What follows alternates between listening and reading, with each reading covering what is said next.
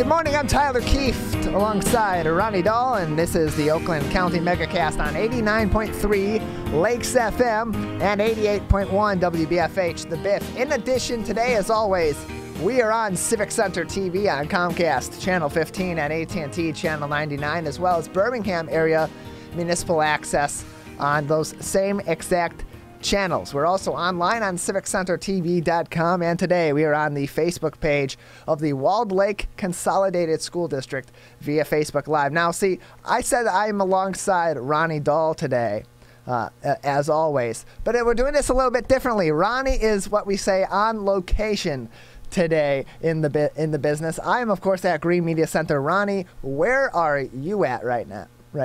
So, Tyler, we are alongside one another virtually, just like everyone else is doing right now. That's the great thing about technology, is we can take the show on the road, which is so great. I am actually up in Traverse City right now. My husband and I are up here celebrating our 10th anniversary, but our friends are also getting married up here as well this weekend. So we're taking a little mini vacation, and I have to say, Tyler, it is a bit chilly up here. We got out of the car yesterday and it was like, whew, I think the high today is only going to be in the 50s. So definitely feeling like fall up here in the northern part of the state. I'm hoping to see some of the beautiful colors, still a little green, but as we get out into the vineyards a little bit later today and tomorrow, I'm hoping to see some of the beautiful colors up here in our beautiful state. We forget just how amazing the state of Michigan really is. It's incredible. It's like a different world up north, Tyler. Yeah, it really is. It's two different places that are in the same general area, but it is almost like two different worlds. It's like two states within one state. So congratulations to you and Woody on your 10-year anniversary, as well as to your friends on their upcoming wedding. So today, as always, on the Oakland County Megacast, we are tasked with bringing you the latest news and information from all around the state of Michigan and in the U.S. and the world regarding COVID-19 and other top stories. And today on civiccentertv.com/coronavirus, you can find our latest stories, including our top story today: businesses cited for COVID-19 violations. Michigan Occupational Safety and Health Administration, or MIOSHA, recently issued coronavirus citations to 19 different businesses for, quote, serious violations that could put workers in harm's way, the agency confirmed on Thursday. Citations were issued under MIOSHA's General Duty Clause, which requires employers to have a workplace that's, quote, free from recognized hazards that are causing or likely to cause death or serious physical harm to the employee, and closed quote. One of those citations carries a fine of up to $7,000. Among the types of businesses cited: a restaurant, a home improvement store, an auto repair shop, and construction sites among those that have been cited for these violations. And Ronnie, this is part of MIOSHA and other local health departments' recent efforts to ramp up enforcement of COVID-19 protocols all across the state, as Michigan continues to be very aggressive in their battle against COVID-19. Yeah, the state is actually approaching this from several different areas, Tyler. We are now seeing not only MIOSHA getting involved, and they have cited businesses in the past, but you also have your local health departments, and the state recently announced that they are also going to be hiring ambassadors to go out and check on some of these businesses as well. And I think the ambassadors, they're basically going to be a front line and say, hey, you're not following the rules and regulations. Let's try to educate you. And then if you don't continue to follow the rules and regulations, then that's when some of these other organizations are going to come behind them and start citing the businesses. When you do read this article too, you'll see that some of the businesses, they came from complaints, excuse me, they're customer-driven complaints or employee-driven complaints. So it's a reminder to all businesses out there, people are always watching. Do the right thing. That indeed, yes, as the article said, fines for those citations are up to $7,000. A lot of money for people like you and I, and for these businesses, especially these businesses that have been struggling to remain open over the course of the pandemic. So stay on top of your COVID-19 protocols and do so as best as possible. All the news making headlines today at civiccentertv.com/coronavirus. Travel ban to Canada for Americans has been extended. Americans won't be able to cross the border into the Great White North for at least another month as the country's government waits for COVID-19 pandemic to, quote, be managed efficiently, and close quote, in the United States. Canada will keep the border with the United States closed to non-essential travel until at least October 21st. Border restrictions were first announced in March and have been extended monthly since then. Truck drivers transporting essential goods like food, healthcare professionals, along with other essential travelers are still allowed to cross the border, but Ronnie, Canada continuing to show a vote of no confidence in the response to the COVID-19 pandemic on the American side, extending once again their travel ban on non-essential American crossing of the border. You know, I was talking with a friend yesterday, Tyler, and he actually has a condo in Canada and can't make it there because you can't cross the border. So there are a lot of people that are having a hard time with this order because they can't get back and forth. Just think you have loved ones that are over the border. Canada gets a lot of visitors from Michigan going over there as well to visit the vineyards there. That's not happening right now. So we're seeing this on both sides of the two countries. You can't cross into, for tourism on either side, and then your loved ones. I feel so bad for so many of these people that can't see their loved ones in person as this ban continues. And my guess is it's going to extend past October 21st as well. Yeah, I would believe that as well, Ronnie, especially affects people here in Michigan with a lot of family in Canada and a lot of travel that happens between the Detroit border and the Canada border by the Ambassador Bridge and the tunnel. The U.S.-Canada border at Detroit is the most heavily trafficked border in the country. Other stories at civiccentertv.com/coronavirus. Michigan could remain in COVID-19 state of emergency for months. Speaking during a Facebook Live discussion with small business leaders, Governor Gretchen Whitmer said Michigan could remain in the state of emergency for months, not years. Whitmer initiated the state of emergency on March 10th during the start of the coronavirus pandemic in the United States. Since then, she has issued 170 executive orders which do not require approval from the legislature. Frustration is growing among small business leaders who are calling the governor to be more transparent in her decision-making process as she continues to extend these emergency orders. Not just these small businesses, but people in the legislature and on both sides of the aisle have even been making those arguments against Governor Gretchen Whitmer, and she assuring to small business leaders earlier on this week, that she'll continue to extend the state of emergency for months out, but not years, Ronnie. Yeah, and Tyler, I think one of the hard things about this for a small business is the governor is making these executive orders, and she's saying she's doing so based on science and data, but she's not providing that data and that science. Now, back in the beginning, when the state was just starting to reopen, there seemed to be a lot more dialogue between the governor's office and some of the business leaders. Remember, the hair salons, barber shops, they had a seat at the table to discuss some of these issues and how to reopen safely. But as this continues to drag on, some of the remaining small business owners are saying that they're not even open to dialogue at the governor's office. And that's one of the problems that they're having. Remember, movie theaters are still completely shut down. Restaurants are working at a limited capacity. Well, now we're about to go into the winter months. How is that going to look for them? And so I think they just want to say, if you're going to continue this, then just be open with us. Let us know where you're getting that science and that data, because we're a part of this community too, and we all want to be safe. But if they have the information, they can make a better plan on how to move their business forward, as well as how to budget for some of these issues as well. So maybe they can keep their doors open a little bit longer.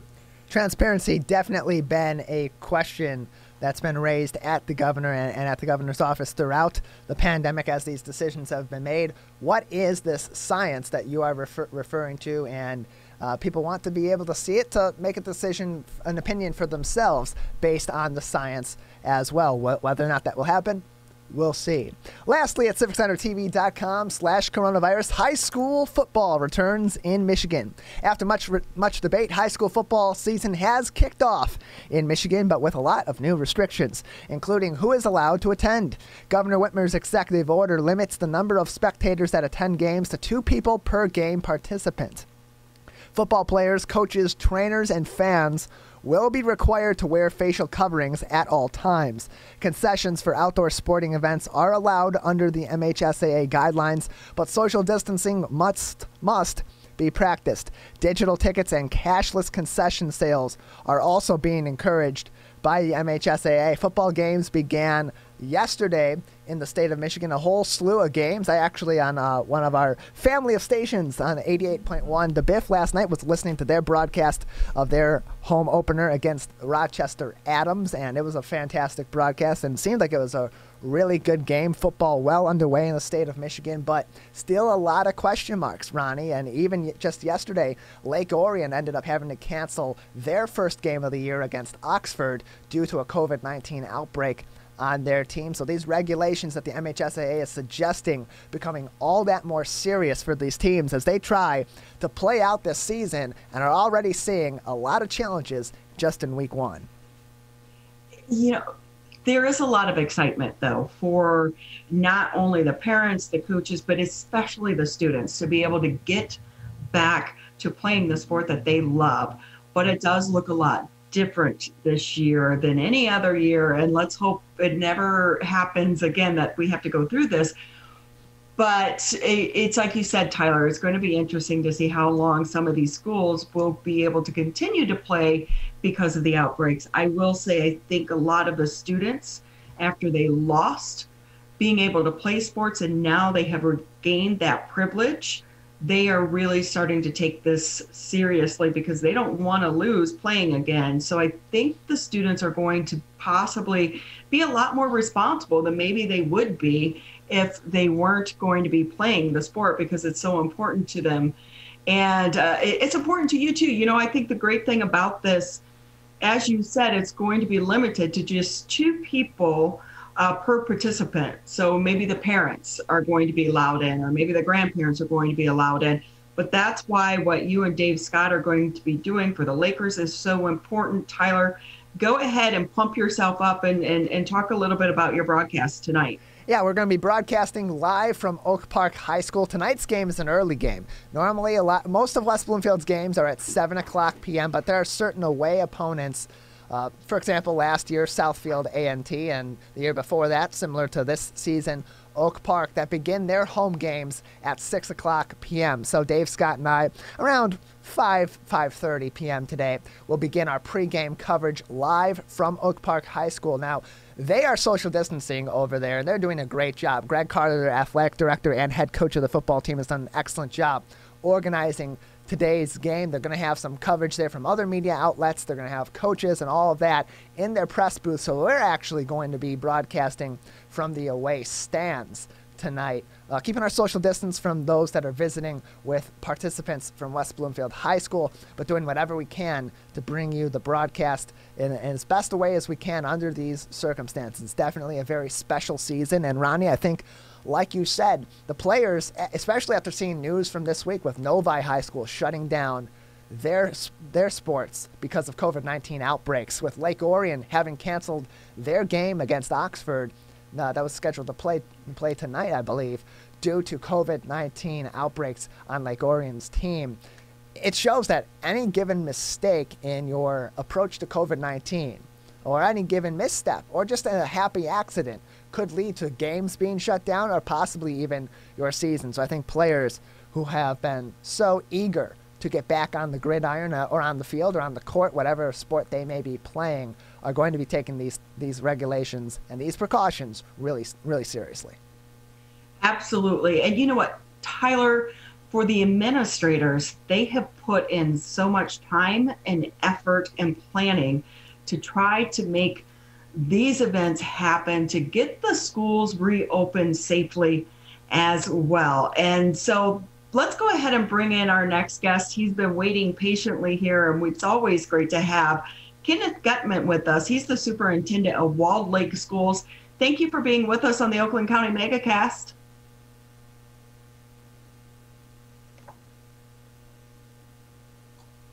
Thank you so much, Ronnie and Tyler. It's always great to be here and talk to the two of you. And certainly these are interesting times. So it's nice to have a chance to publicly talk about a lot of what's going on.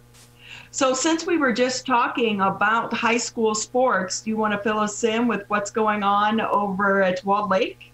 Absolutely. Well, so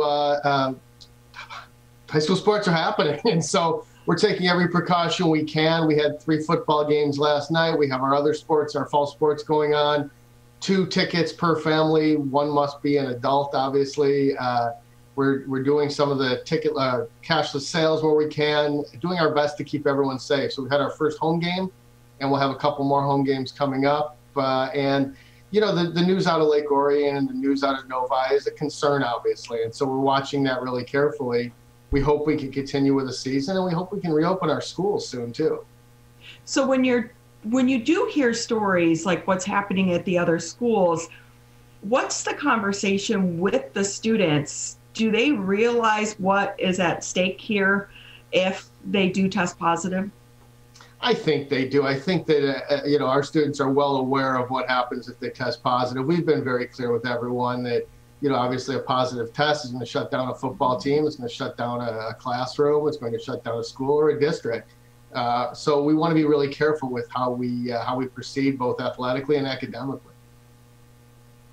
Kenneth Gutman with us on the Oakland County Megacast today. He is the superintendent of the Walled Lake Consolidated School District, joining us today on the broadcast. The Walled Lake Consolidated School District, of course, our Facebook partner on today's edition of the Oakland County Megacast, and we welcome all of you tuning in on the Walled Lake Consolidated School District's Facebook page. So, Ken, let's transition from sports to school. The school year is well underway. Walled Lake is in virtual learning to begin the year for at least the first 10 weeks, as we've previously spoken about. So far, so good. How is that going? Well, so I don't know that I would fully say so far, so good. It's hit and miss. First of all, our teachers are doing a great job. Our parents are doing a great job supporting their kids to the degree they can. Our administrators are also doing a wonderful job. But no one's going to pretend that online learning equals in-person instruction. There is no way they're equal. And so it's going as well as I think we could have expected. There are glitches, there are internet outages, there are issues, a little bit of Zoom bombing inappropriately that we've hopefully curbed to a greater extent.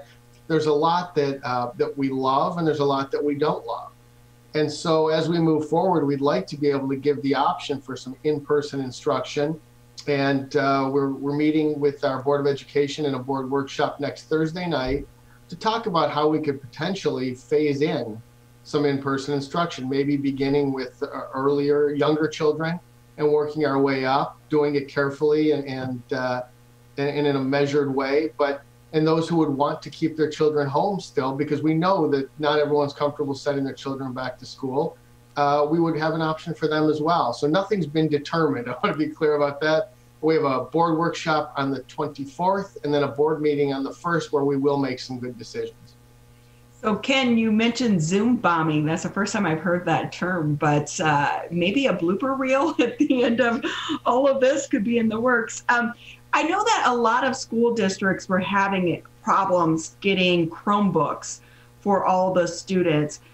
Did Walled Lake provide those to the students, and were you able to get a supply? How are you guys in that area? I'm happy to say our technology department was ahead of the curve on that. We got all of our Chromebooks in plenty of time. We got them out as quickly as we could, including holding all-day pickups for the Saturday and Sunday before school started. I had the honor of being able to go in and spend some time with everyone as they were distributing Chromebooks on that weekend. And wow, they were dedicated. They were working hard. And they were getting everything out. So we got them in on time, we got them out on time, and we were able to provide thousands of Chromebooks for students. That's amazing. The IT department really superheroes during all of this. For sure.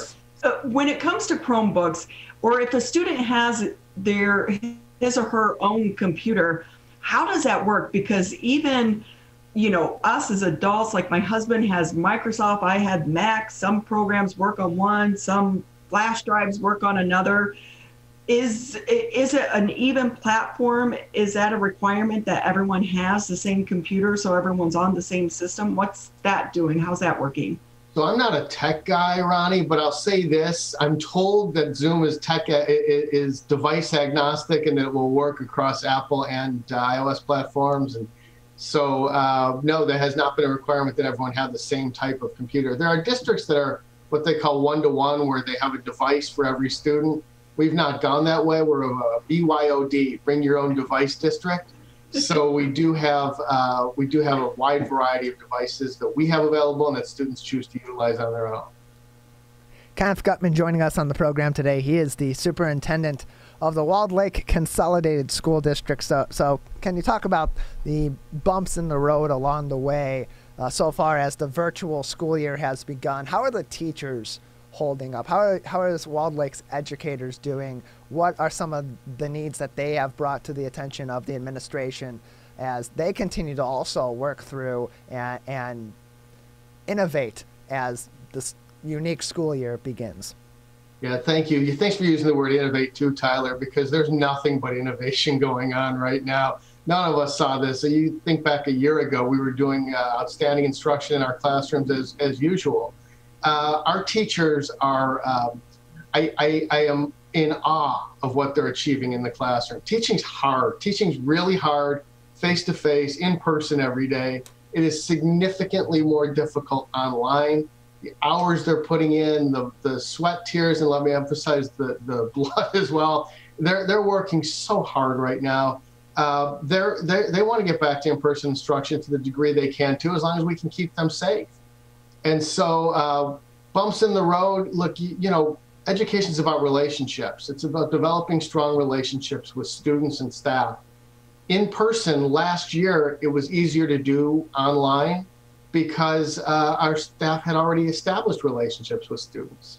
Well, starting the year remotely like this, you haven't established a relationship, so you're trying to establish a relationship on Zoom with so many students in your class.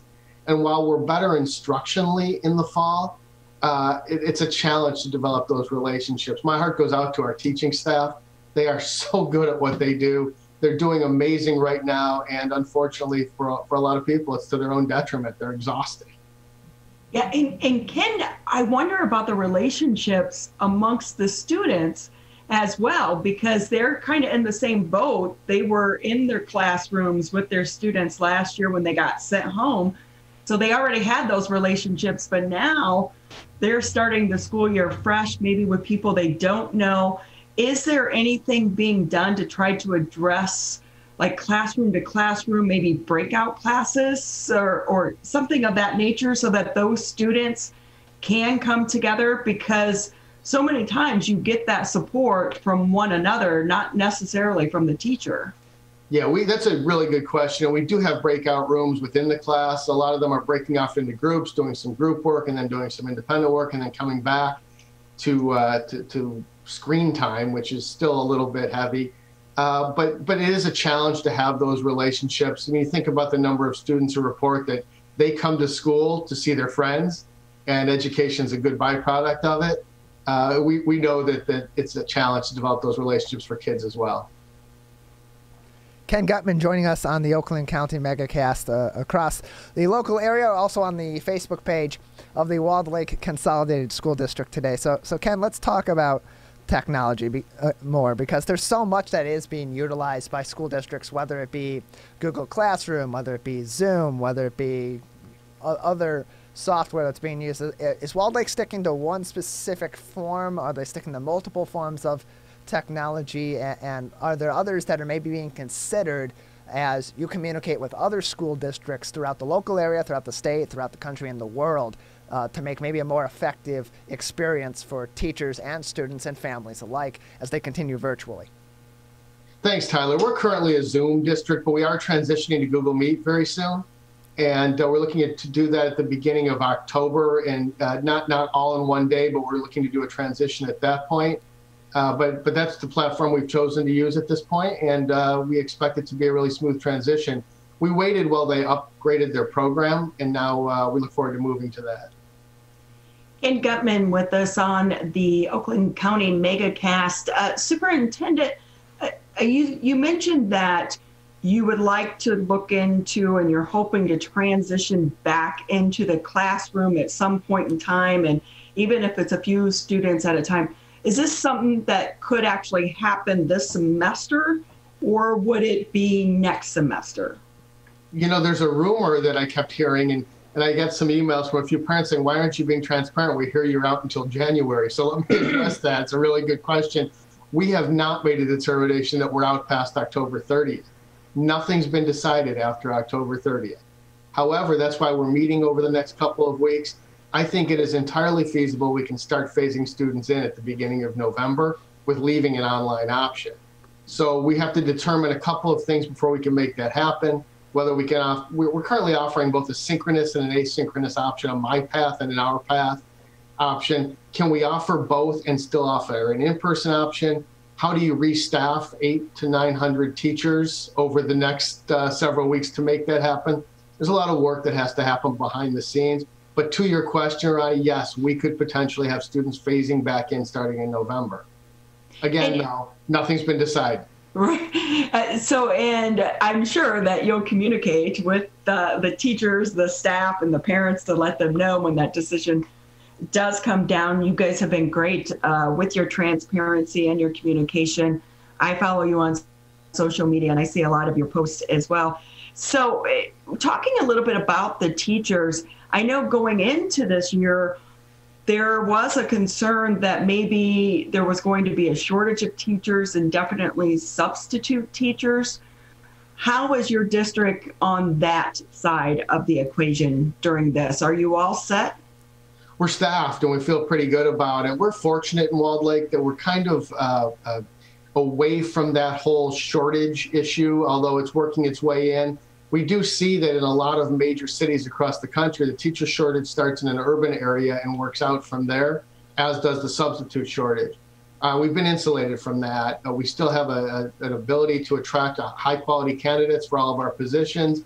And we still, even though we know that time to time there have been some sub shortages that we've dealt with, it hasn't been as major of an issue as it has been in some urban and inner ring suburbs. Ken Gutman joining us. He is the superintendent of the Walled Lake Consolidated School District with us on the Oakland County Megacast today. Civic Center TV, Birmingham Area Municipal Access, 89.3 Lakes FM and 88.1 WBFH, the BIF. In addition, we are on the Facebook page of the Walled Lake Consolidated School District. And Ken, I'm looking down here at the Facebook page as we're playing the live video, and there are a lot of parents that are watching and are asking questions. What is the school district's involvement in terms of parents in the discussions regarding future plans for this semester, including plans for potential return in the future to in-person learning in some capacity or in great capacity? We love the involvement of our parents and welcome their questions, and we hope that they'll send them to info@wlcsd.org. So we have the opportunity to respond to them. I'd encourage our parents to continue to watch our board meetings. We're streaming them live on Vimeo. The information's on our website. The information for the September 24th meeting should be on our website soon. We want to make sure that everyone hears the discussion that's taking place, that we're able to address their issues.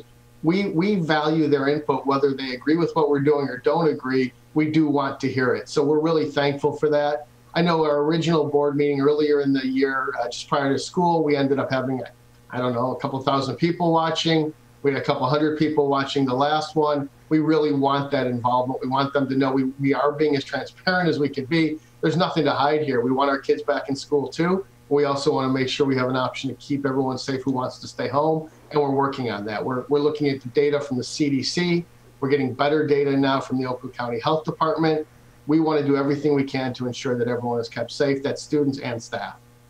Yeah, I think that's one of the benefits that's going to come out of this, the access to some of these meetings, public meetings, the school board meetings, because it is much easier to tune in if it is online from your home. You can jump in, jump out, and kind of do it by your schedule. So let's go ahead and talk a little bit about what happens when people test positive. At this point in time, it's not a matter of if, it's really a matter of when. What is the protocol there at Walled Lake? Well, we're developing that currently. Actually, I just got an email this morning with some potential protocols that we're looking at, but we're also relying heavily on the Oakland County Health Department. They're now doing weekly calls with all 28 Oakland County superintendents. We met with them last night, and we're trying to understand a little bit better about what they expect as well. We're not medical professionals. I will give a shout out to Oakland County, who's provided three health nurses, public health nurses, to the Walled Lake schools for a period of time. And we're working closely with them as well to make sure that when someone tests positive, we have a protocol in place that protects everyone and is also transparent, and we're able to communicate that effectively. Ken Gutman with us on the Oakland County Megacast. He is the superintendent of the Walled Lake Consolidated School District. So flu season also coming up in the next several weeks. It will begin, and it will run through the next several months. Over that, a lot of concern from the medical community regarding the flu and the COVID-19 continuing to be in the mix together. Is that something that's also being discussed at the school district level with the Oakland County Health Department? And what maybe are your plans or your discussions, at least at this moment in time, in terms of curbing that double-headed monster, so to speak? We're all very concerned about that, Tyler. I don't know anyone who's not. I don't know that anyone who has the answer about how to deal with that, except that we'll continue to remind our students, should they be in person or should they be virtual, to follow all best practices to keep themselves safe, wash their hands, keep distance from people. We're all worried about the confluence of the flu with COVID, and don't know what to expect with that, except that we'll do everything we can to keep people safe within our means. Ken, just another couple of minutes with you. Anything else that you'd like to discuss today before we let you go? Sure. What I'd like to just share with you is I feel very fortunate to work in a community that, whether they agree or disagree with the district, are involved, are vocal about their agreement or disagreement, and continue to fight for every child every day. We don't all have to agree on everything. We never will. But as long as we're all working from a point where we're looking out for our children, we can have a healthy dialogue. And a lot of communities say that, a lot of people across the world say they value schools. The Walled Lake Consolidated School District community values schools and values children, and we're really fortunate to be with them. Well, Ken, thank you very much for joining us today. Thank you so much. Thanks, Ronnie. Appreciate having you on. Ken Gutman, the superintendent of the Walled Lake Consolidated School District, joining us today on the Oakland County Megacast. Well, we're going to take a quick break. When we come back, we got a lot more to tackle on today's edition of the Megacast, including parks, police, municipal government, as well as esports. That and more coming up. You're watching and listening to the Oakland County Megacast on a family of TV and radio stations. Ronnie and I will return after this quick break. Michigan, we're calling on you to save lives. Don't ignore it. Don't let it go to voicemail. It's urgent. In fact, it's critical. Because if you've been in close contact with someone who tests positive for COVID-19, you may have been exposed to the virus. And you could get a call from My COVID Help or your local health department. So please answer the call to learn how to protect yourself, your family, and friends. We're calling on you to stop the spread of COVID-19, to make it safe to reopen businesses and help Michigan move forward. So if you get a call from My COVID Help or your local health department, you may have been exposed to someone with COVID-19. To protect us all, answer the call. Learn more at michigan.gov/containcovid. A message from the Michigan Department of Health and Human Services. Hi, my name is Kurt Lawson, and I'm the Public Information Officer for West Bloomfield Township. We wanted to reach out to you, our older adults, to provide information that you may find useful during this difficult time. We want to ensure you that West Bloomfield Town Hall, our Waters and Utility Department, West Bloomfield Parks, and our police and fire departments continue to work hard on your behalf. Information and resources can be found on the Township website, the police Facebook and Twitter, or call West Bloomfield Parks COVID-19 Help Hotline. Please remember to keep your social distance of at least 6 feet, wear facial coverings when you leave your home, and wash your hands for at least 20 seconds with soap. These precautions will help keep you safe during these difficult times.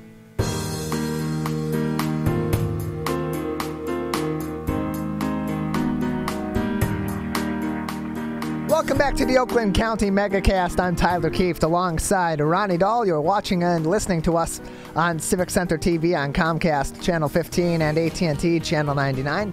We're also on the radio on 89.3 Lakes FM and 88.1 WBFH The Biff. In addition, today we're on the Facebook page of the Walled Lake Consolidated School District, and we are pleased to be joined today. Our second guest on today's show is going to be from West Bloomfield Park. She is one of their recreation programmers. Brittany Trout joins us now on the Oakland County Megacast. Brittany, thank you for being with us today.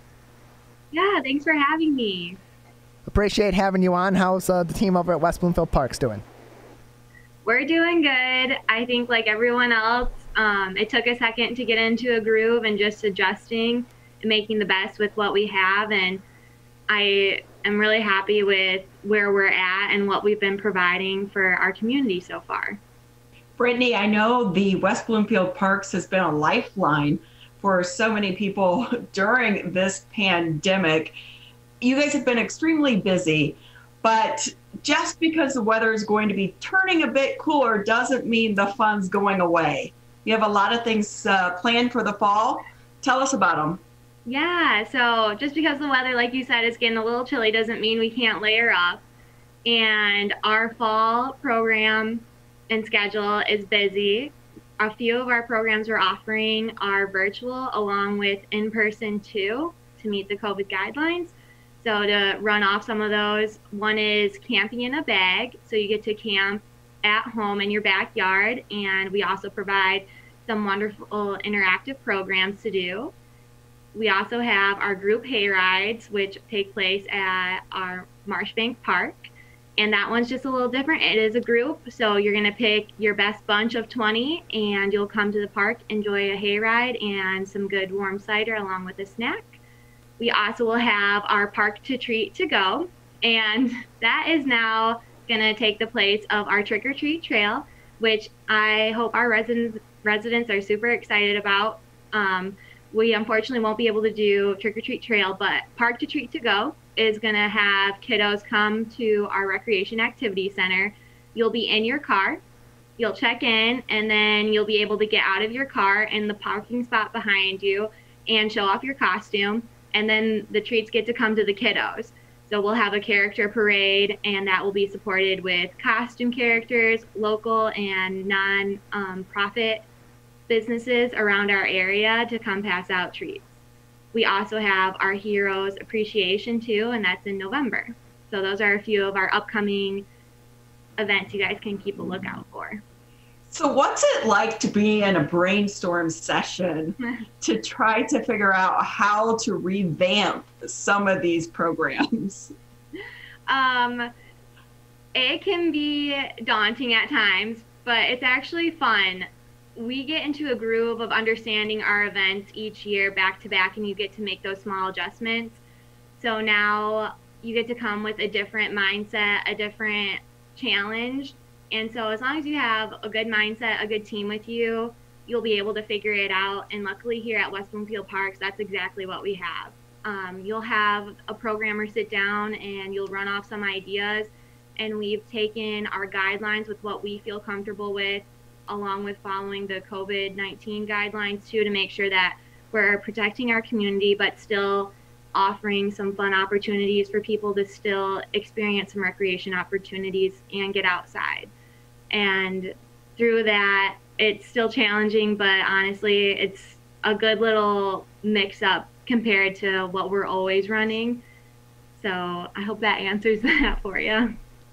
And it's got to provide some inspiration, too, for in the future. As you're planning these events now, with COVID-19 in mind, you're trying to make them fun for a variety of people, families, and just general people as well.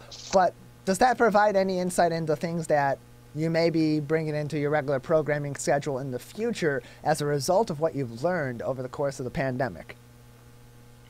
Yeah, I think some things we'll definitely take away is we can honestly roll with anything that we're given.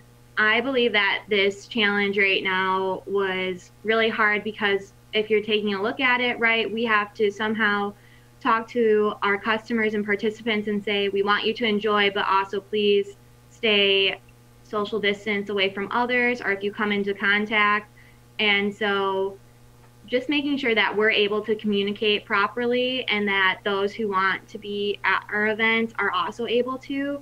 It goes to show that the community does want events to happen and that they will support us as long as we're to making sure that we're safe and following the guidelines that need to happen. And usually our events are larger. So now to scale them back and have these stipulations, I think that makes us ready for maybe at some point, if we are able to have larger crowds, that we'll still have those stipulations and guidelines with us. And so it is preparing us for the future. Yeah, I think going through this pandemic, we will never go into a large group setting the same without at least, like 20 things of hand sanitizer with us and this, that, and the other. I think the good thing about the parks, you guys do have over 500 acres, so it does allow for you to be creative. But I wonder, what's the feedback been from some of the parents that are now being more involved with their kids? So instead of maybe handing them over to you and your staff to explain things, parents are now taking your information virtually and trying to share it with their kids one-on-one. Are you getting a positive feedback from some of the parents for that? Yeah, and I really want to thank our nature staff first off, because when we first came into this, we relied heavily on them, and through our nature programs, which were virtually with the parents who typically came, they were ecstatic to still have something that was previously back before COVID-19. It was just a little different, and so they were able to either see the live animals, we were doing fun facts, and Lauren, Mrs. A, was on along with our two new nature staff to help really still be there for our crowd who typically wanted to be there. And then two, it also attracted new people. And we did receive good feedback and just everyone being super grateful. And that honestly kept us going. And we just wanted to make sure that we were there for the community. Brittany, so Brittany, I'm sorry, no, ahead, Tyler, man. do you want to go? So Brittany, you had mentioned about the hayrides, groups of 20. Do you have to know your 20 people? How does that work? And do people need to register? Are there only so many dates and times available? Yeah, great question. So for the hayrides, there are certain dates. It would be October 14th, 15th, and the 16th. And you'll sign up for a time slot that runs between 4 to 7:30, and they're 30-minute increments. So between that time I said before, you can pick what time slot would work best for you. And so yes, because it's a group setting, it is up to you to pick the best of your bunch, is how I like to say it. So we would recommend that it should be people that you're comfortable with, because you are on the hayride and you may not be able to sit 6 feet apart. We wanted to make sure that the person who is signing up, or the family, or the group that is signing up, that they are comfortable if we are outside in a setting and we're not exactly 6 feet apart, that I am comfortable sitting with my niece or nephew, my grandson, because we have been doing COVID-19 together. So it is up to the participants and who they feel comfortable with to bring on. And like I said, it is up to 20, but you could have less. You could do 15. And the price is different from what it's previously been, but when you break it down per person, it comes down to $5. So that was our math and thinking behind that. And again, we just want people to be comfortable, and we still want to be able to offer these timeless opportunities during the fall that we typically have. We just have to do it in a little bit of a different way. And so that being said, that's why we have another date added on to hopefully accommodate for more people in the groups. I think that's a great way to do it. Plus, it allows for you to be with it's almost like your private hayride, right? With your group of your friends and your family. Yeah, absolutely. Brittany Trout with us. She is the recreation programmer over at West Bloomfield Parks. And Brittany, you talk a lot about the feedback you've gotten from families so far and from other people that have attended some of these virtual events and other in-person events during the pandemic. What are the people of West Bloomfield and surrounding areas that also engage with West Bloomfield Parks programming looking for during this time? And how is West Bloomfield Parks adjusting their programming and maybe even adding new programs to accommodate those needs and desires, albeit with COVID-19 in mind? Yeah, so for program-wise, the way we've adjusted during this time is going virtual, and I really want to give a shout out to the fact our Tai Chi instructor, she has now gone virtual. So our Tai Chi typically attracts our senior group, and as we all know, it's been tough for the senior group. They've been more restricted, and this was one way that we wanted to be able to help still be with our seniors here in our community, and Tai Chi was one of the ways that we did that, along with offering other virtual classes. And upcoming soon, we are going to add more free virtual items too. We'll have our senior newsletter go out at mid-October. It will be mailed, but it will also be available online. So we have now shifted our thinking to online, but also we're still able to keep our in-person events. We're just scaling them back and making sure that whether it's curbside pickup or it's coming to an event here, that it is taking place outside and that participants do have a mask on them, just in case you do come in close contact with either us, the programmers running the event, or if you're in contact with someone walking around, if you're going to use the restroom, that you can have your mask and keep yourself protected along with others.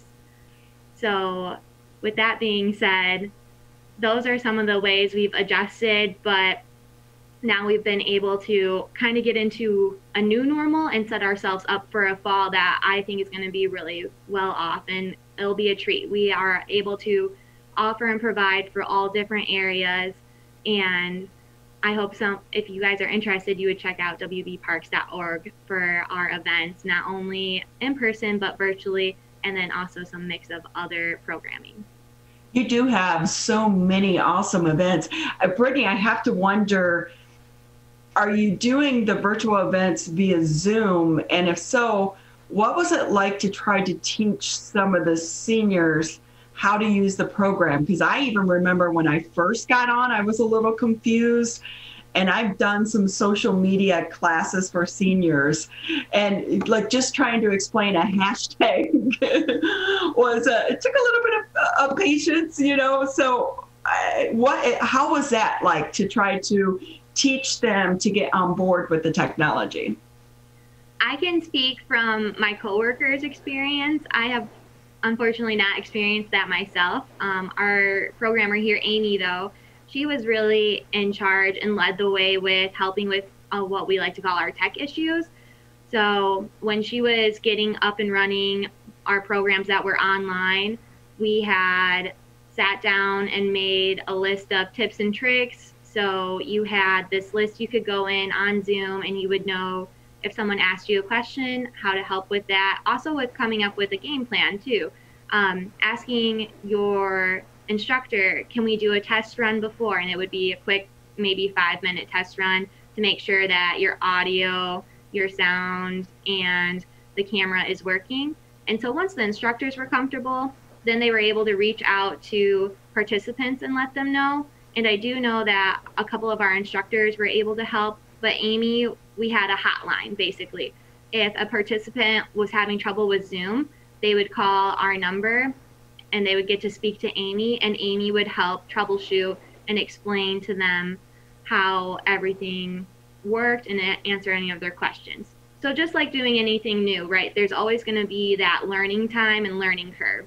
And now that we're in a rhythm, we have had less tech support needed. So our seniors and our parents are all in a groove now, and they know how to work it, how to mute themselves if their sound isn't working, along with our instructors are really ready for anything that Zoom could really throw their way. And now everyone too is also very understanding that there may be some lag time, something may pause, which is also always a great sense to know that our participants are understanding. And it comes back to just being happy that something is going on, something is being provided, and that there may be a little glitch here and there, but nothing that we can't figure out. Brittany Trout with us. She is the recreation programmer over at West Bloomfield Parks, joining us today on the Oakland County Megacast. And Brittany, just a few more minutes with you before we do let you go. You mentioned earlier the Heroes Appreciation event that happens each year. Usually it's an in-person breakfast. It's been at the Orchard Mall.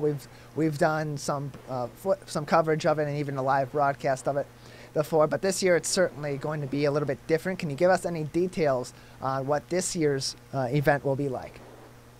Yeah, this year's event is going to be virtually and also curbside. So there's 2 dates to recognize with this event. So the first date is for our veterans to sign up, and they can receive a free meal, and they'll want to register at WB Parks. But on November 6th, they will come curbside at the Recreation Activity Center to receive their free meal. And then we're going to ask everyone to tune in on November 11th, because we'll have our lovely Megacast there, and we will be providing a lovely Zoom that will go over to appreciate some past veterans, other community members, and really just show our appreciation for those. So this one is kind of a two for one. There's that meal for the veterans, like we typically did it was at Orchard Lake Mall, but now it will be enjoyed at their home. And then on the 11th is when we'll do our Zoom to show our appreciation. It is so awesome that you guys continue to support the community and come up with new ways to show that support. Brittany, I have a question. It's kind of a personal one, so you can answer or not answer. Okay. How did you get, for people who are watching, you seem like you have a fun job. How did you get into it, and what's your day-to-day like? Yeah, so I'll try and keep it short, but I originally went to college. It was for something else, but now I'm here at the recreation. So I was able to find my way because I took my summer to do a summer job, and then looking for my big girl job, I was just reading applications. And once I read what the job entailed, and I could tell from what the atmosphere and what the mission and goals was, it just lined up. It was something I wanted to do from my past experience. In college, I was working with campus life and doing other things, so I always knew that I liked working with the community. And then I was just able to read the description. I applied, and I really think too, my interview when I came in, just the smiling faces and the way that they asked the questions, it was still an interview, but I was still able to see like, oh, I would really like to work with them, and talking about different scenarios too, that just opened up like, oh, this is right, this is good. It is really fun, and there is work, but there's a good balance to both. So I'm very appreciative that I'm here, and also my coworkers and the community here are amazing. Well, we're lucky to have you here in West Bloomfield as part of the West Bloomfield Parks Division. Such a great asset to all of us here in the community. And thank you for doing all of the great things that you are doing as well. Before we let you go, is there anything we didn't ask you? As I get personal with you, you're like, yeah, okay. Anything we didn't ask you that you want to get out there? No, I just really want to say thank you all so much to everyone, and I hope that everyone, even though it is a tough time, that we can remember that there are opportunities out there for us, and if we work together, there's always something that we can do, and there is somewhat of a light we can find, whether we create it or we just go out to enjoy it. Well, Brittany, we thank you very much for being with us today. Thank you, guys. Have a good one. You too. Brittany Trout. Happy weekend. Brittany Trout from West Bloomfield Parks with us today on the Oakland County Megacast. We're going to take a quick break, and when we return, we'll be shifting from West Bloomfield over to Sylvan Lake. We'll speak with their Chief of Police, Brian Bassett, and get an update on the COVID-19 enforcement in the community, as well as other local law enforcement information. That coming up and more. You are watching and listening to the Oakland County Megacast on a family of TV and radio stations.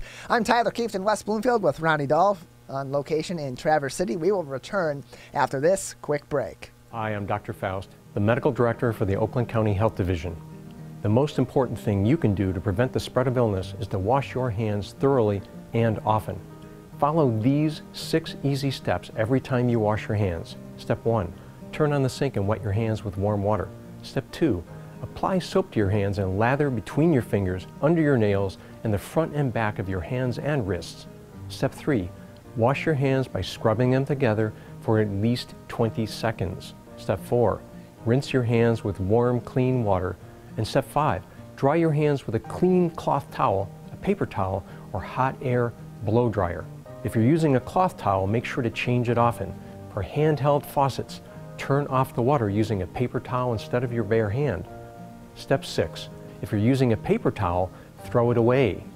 Practice healthy habits like washing your hands after coughing or sneezing into them to keep you and others healthy. Go to oakgov.com/health or call Nurse on Call at 1-800-848-5533 to learn more. Michigan, the coronavirus pandemic has put us all to the test. And now it's time to put COVID-19 to the test. As we move forward, testing will be critical. We encourage anyone who has reason to get tested to do so, those with symptoms and those without. If you are leaving home and going back to work, get tested. If you think you may have COVID-19 or you've been exposed recently through family, friends, or coworkers, get tested. Our test locator tool can help you find the right testing site that fits your needs. Even if you're looking for easy access with no cost, no prescription, and no appointment necessary, we've got you covered. Help Michigan move forward, not backward. To find a testing site or learn more, visit michigan.gov/coronavirus test. A message from the Michigan Department of Health and Human Services.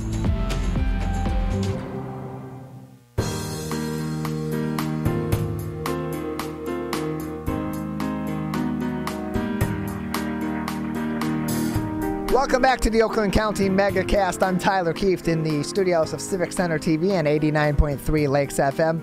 I'm joined today, as always, by Ronnie Dahl. She is with us from Traverse City today on location as we bring you this Friday edition of the Oakland County Megacast. Plenty of things making news in the community today, and we'll continue to bring you all of that and more throughout the show. Let's just take a quick moment, and I'll take you through some of the resources we have on our website on civiccentertv.com/coronavirus. As always, we have the top stories of the day, including today's stories about business citations due to COVID-19 violations, the travel ban to Canada has been extended, and information about the high school football season. Of course, Dave Scott and I tonight at 6 o'clock, we have the Oak Park Knights taking on the West Bloomfield football Lakers.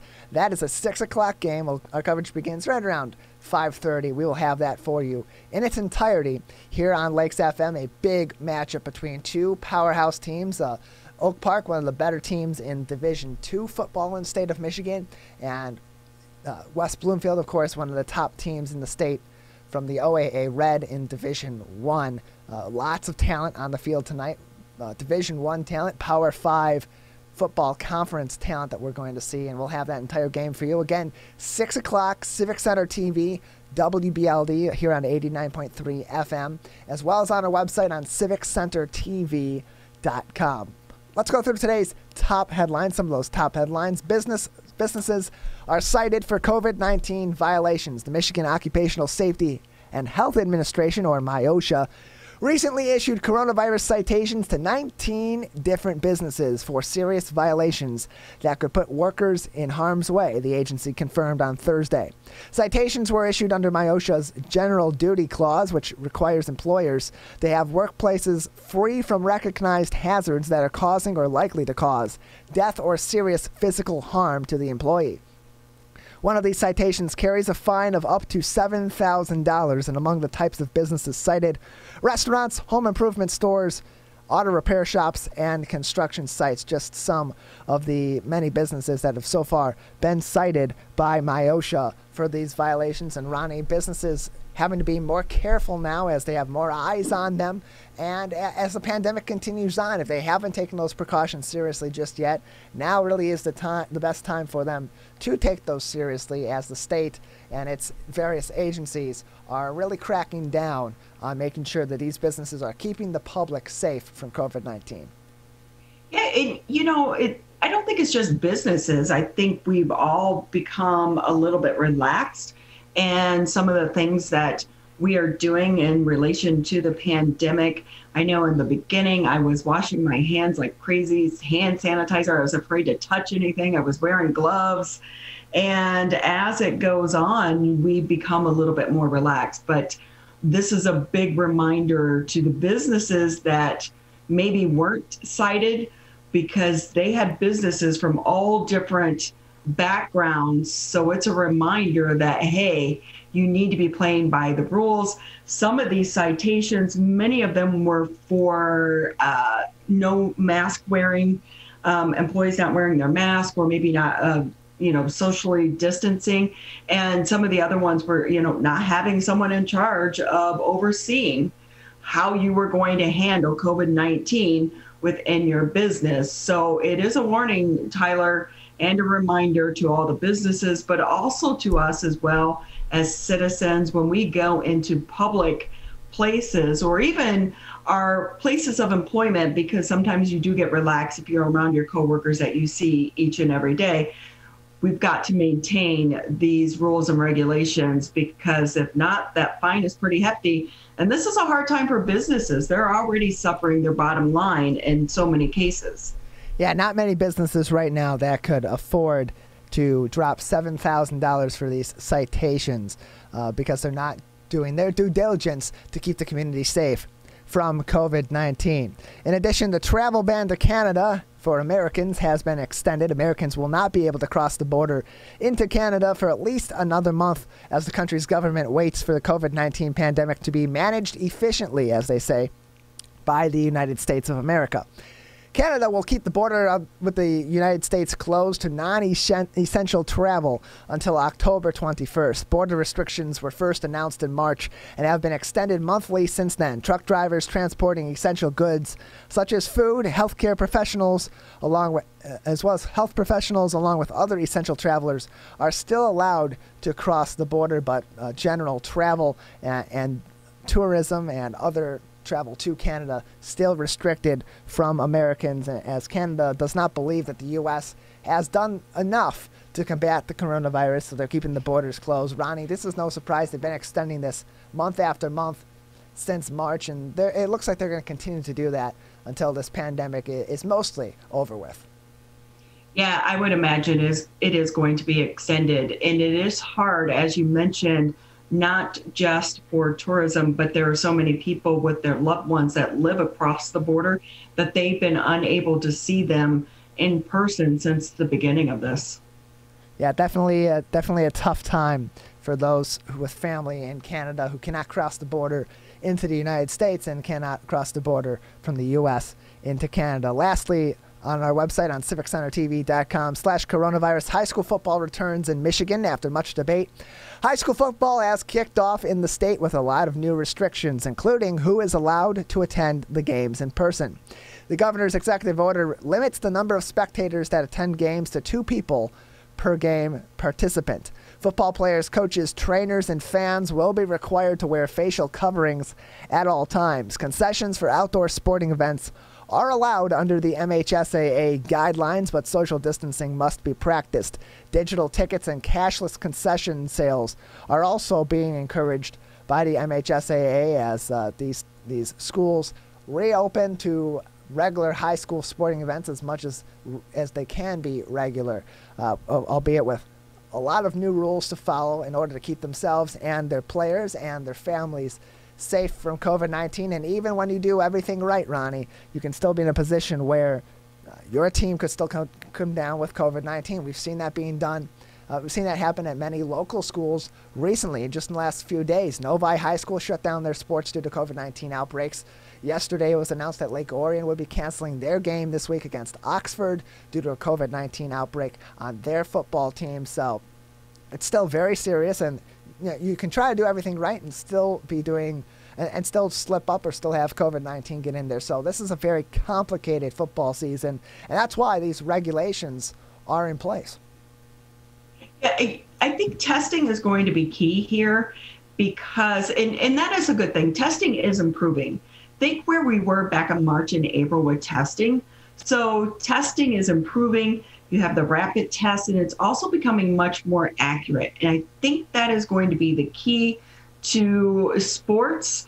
And it is also going to be interesting, Tyler, what they're going to do with the Big Ten when they start playing. Are they going to, are the players are going to be required to wear a mask, just like some of the high school students? And keep in mind, like when you're playing football or any sport and you're moving around a lot, the mask often will come off. I mean, it does just when you're talking, a lot of times it will fall down and you're constantly having to pull it back up. So I'll be interested to see if the governor does change the order to allow the college students to go maskless, but they'll have their shield, but still require the high school students to keep their mask on. Yeah, that wouldn't be very surprising. It's a lot easier for college environments to lock themselves down, create a bubble system, so to speak, as best as is possible than it is at the high school level. All this is to be seen still. We'll see how all this works out and how it affects football and other sports at all levels. We're going to take a quick break. We'll come back and we'll talk to Brian Bassett, the chief of police in the prettiest little city in Michigan, Sylvan Lake. That coming up and more. You're watching and listening to the Oakland County Megacast on a family of TV, radio, and other media outlets. Ronnie and I will return with more after this break. Michigan, we still need to stay careful because we don't want to go backwards, back to where we started. So keep standing 6 feet apart. Keep wearing a mask in public. And if you have symptoms, talk to a healthcare provider about getting tested. To move forward, let's all do our part. So stay careful. Michigan.gov/coronavirus. Michigan, we're calling on you to save lives. Don't ignore it. Don't let it go to voicemail. It's urgent. In fact, it's critical. Because if you've been in close contact with someone who tests positive for COVID-19, you may have been exposed to the virus. And you could get a call from My COVID Help or your local health department. So please answer the call to learn how to protect yourself, your family, and friends. We're calling on you to stop the spread of COVID-19, to make it safe to reopen businesses and help Michigan move forward.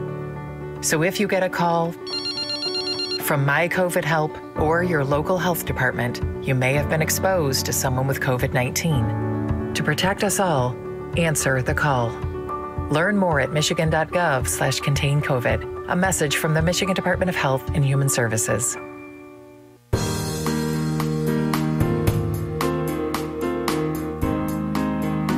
Welcome back to the Oakland County Megacast. I'm Tyler Kieft alongside Ronnie Dahl in the studios of Civic Center TV and 89.3 Lakes FM and lakesfm.com. You're watching us on Civic Center TV and Birmingham Area Municipal Access, Comcast Channel 15 and AT&T Channel 99, as well as listening to us on 89.3 WBLD Orchard Lake, West Bloomfield, Keego Harbor, Sylvan Lake, and 88.1 WBFH Bloomfield Hills. We're pleased to be joined now by the Chief of Police in the city of Sylvan Lake, Brian Bassett, joining us once again here on the Oakland County Megacast. Chief Bassett, thank you for being with us today. Well, thanks for having me. I appreciate it. Appreciate having you on. How are you? How's the team over at the Sylvan Lake Police Department doing? No complaints. We're doing good. So far everybody's healthy and safe, so we're doing really well here. So, Chief, we're going to jump right into it because a little bit of excitement there in the city of Sylvan Lake, but also this serves as a good reminder to all of us. Fill us in with the carjacking and the great response and teamwork that got the suspects in custody? Sure. So Tuesday morning, early morning, it was about 3 a.m. There was an individual at the mobile gas station on Telegraph. He was emptying some garbage out of his car, stepped away from his vehicle. Unfortunately, the vehicle was still running. While he did that, two suspects jumped into his vehicle, and they began to pull off in his vehicle. The driver of the vehicle then grabbed onto the driver's door and was banging on the window, and ended up being kind of dragged for a short period of time by the vehicle and was knocked to the ground as the suspects pulled away in the vehicle. He's so lucky he wasn't seriously injured, because we've seen these cases where similar things have happened and they've been seriously hurt. But we say it all the time, we hear it all the time, secure your vehicle when you get out, but yet we all do it. And I would imagine this happened in like a split second. It did happen very quickly. It was a crime opportunity for the two, suspects who took the vehicle. But, to your point, you have to be cautious, especially as we're entering into winter here. You cannot leave your vehicle running unattended. It leads to these kind of issues and tragedies.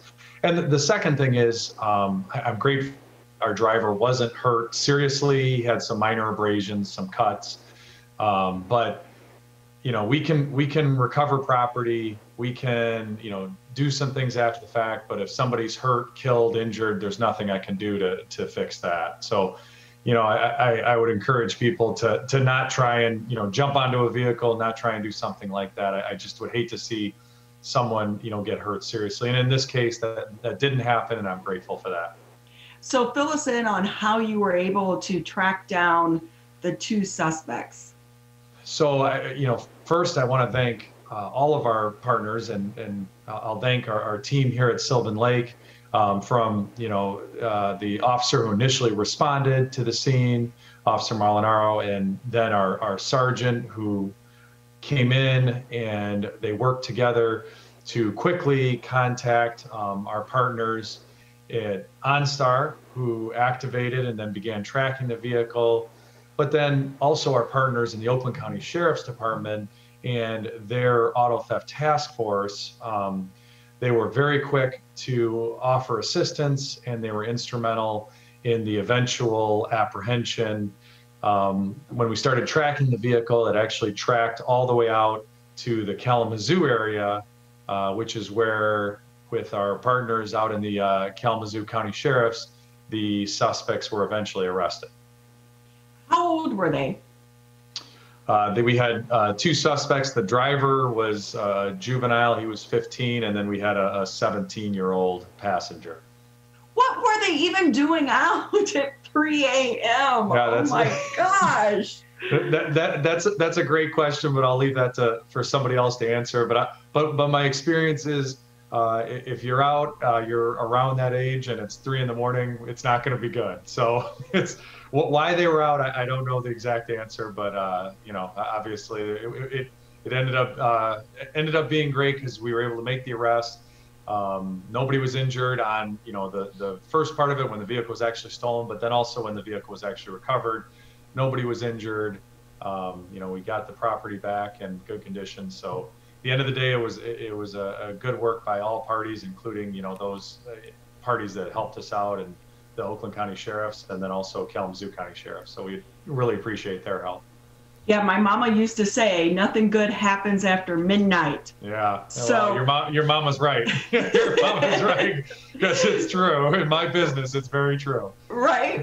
So was he able to get his car back, the victim? Yes, he was. Unfortunately, we had to make a drive out there, and so did he, to recover the vehicle. So I don't know if he was planning on spending some time on I-94 that day, but they were able to get the vehicle back.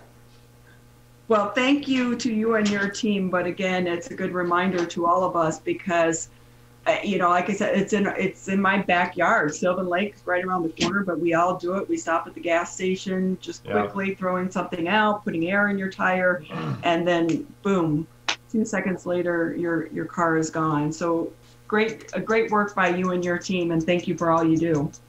No, like I said, it worked out great, and it's another just a nice to all the individual parties stepping up and helping out, and it worked out well. Chief Brian Bassett with us from the Sylvan Lake Police Department, joining us today on the Oakland County Megacast, and talking about other things that happen pretty common, not often, but commonly in our general area. We have we see a lot of incidents of vehicle break-ins and thefts from within vehicles or homes. What are some tips that you and other local police chiefs can provide to, or are providing to local residents about securing their belongings and securing their assets, such as their homes and their vehicles, each and every day? Yeah, and kind of like you're saying, obviously we all know these things, they're common sense, but it's really just a matter of we're all busy, we all forget, so it's just trying to reminder. We actually sent out, so we have, it's called, the Sylvan Lake News Bite. We did exactly to your point, sent out just those reminders to, make sure to remove valuables from the vehicle, so that if you can see it, so can a thief. Make sure, and especially with all of these vehicles starting to go keyless, make sure to remove those keys from the vehicle. So, and again, it's one of these things that when you exit the vehicle very quickly, you may forget, but try and remember, keep them in your pocket, wherever it is, so that those keys aren't in there, somebody can't get in the vehicle and start the car. So lock that vehicle, remove the keys, and as I mentioned earlier, as we're approaching colder months, you can't leave a vehicle unattended while running. It's not only against the law, but it's just simply unsafe. It is a good reminder, and I will say I'm guilty of that so many days, especially with the key. It's easy to forget that it's in the car. Yeah. Chief, quick question. Are you, with so many people now working remotely, are you seeing an uptick or a downtick in home burglaries because so many more people are at home? So here in Sylvan Lake, we haven't seen a change. But when you go on a more regional level, you actually have seen a slowdown. And probably to your point, there are more people home. Some of those opportunities have been reduced. So you've seen, and then, businesses being, closed more often, some of the opportunities have been reduced. So you have seen an overall downtick in the metropolitan area. Chief Brian Bassett with us from the Sylvan Lake Police Department, joining us today on the Oakland County Megacast all throughout the local area as we continue to bring you the latest news and information regarding COVID-19. Chief Bassett, just a few more minutes with us today on the show. Is there anything else that you'd like to talk about that's important for residents of Sylvan Lake or surrounding areas to know? More information from the police department or any other topics that you would like to discuss today? It's more of a general and to our residents here at Sylvan Lake, but also, to the broader community. We're constantly looking at what training our officers are receiving. And we're not, these are things we've been looking at long before some of the current issues that are going on in our country. But within the next 30 days, we're bringing in an individual who's an expert in autism training and making sure that our officers know how to interact with that community. And what I've done as chief is to make sure I'm looking at what runs are we actually taking, what groups are we interacting with, those with mental challenges, those who have substance abuse issues, and how can we best serve our entire community, but also these populations that we're repeatedly dealing with, to make sure that those outcomes are the best for everyone. So it's something that I take to heart, and I don't, some of these national statements that are being made, but it's something we've been looking at for a long time, and we'll continue to adjust how we do things and be there to serve the community. Well, Chief, Chief, go ahead. Or quickly, let me just piggyback and ask a quick question here. Does your department offer ride-alongs for the public and for civilians? Because I think a lot of it is we as civilians don't understand what police officers are faced with each and every day. Yeah, Ronnie. So the answer is twofold. The answer is yes, but. So the answer is yes. We have a policy, and we encourage our residents to, because to your point, it's tough to know what it is that a police officer does day to day unless you've had that opportunity. So we really would love for our residents to do it. We encourage them to do it.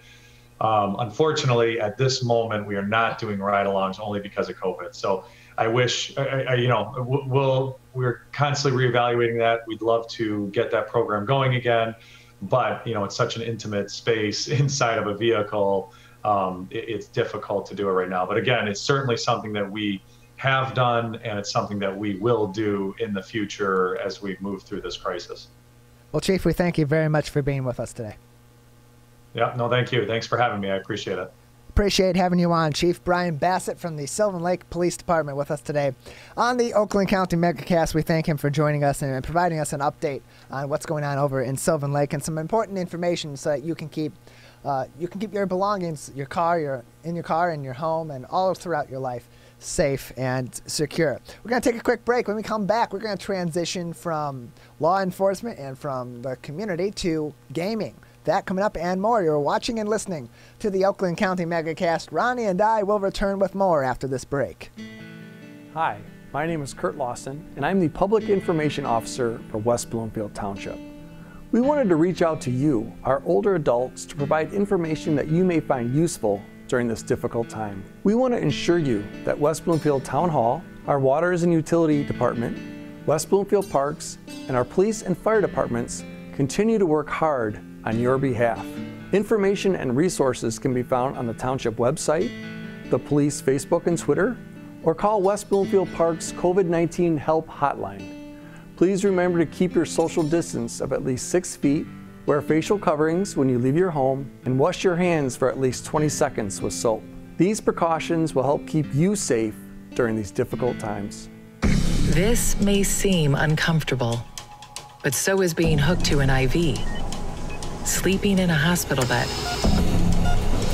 and fighting for your life. When it comes to COVID-19, comfort is not as important as saving lives. Wearing a mask can greatly reduce the chance of spreading the virus. So mask up, Michigan, every time you leave home.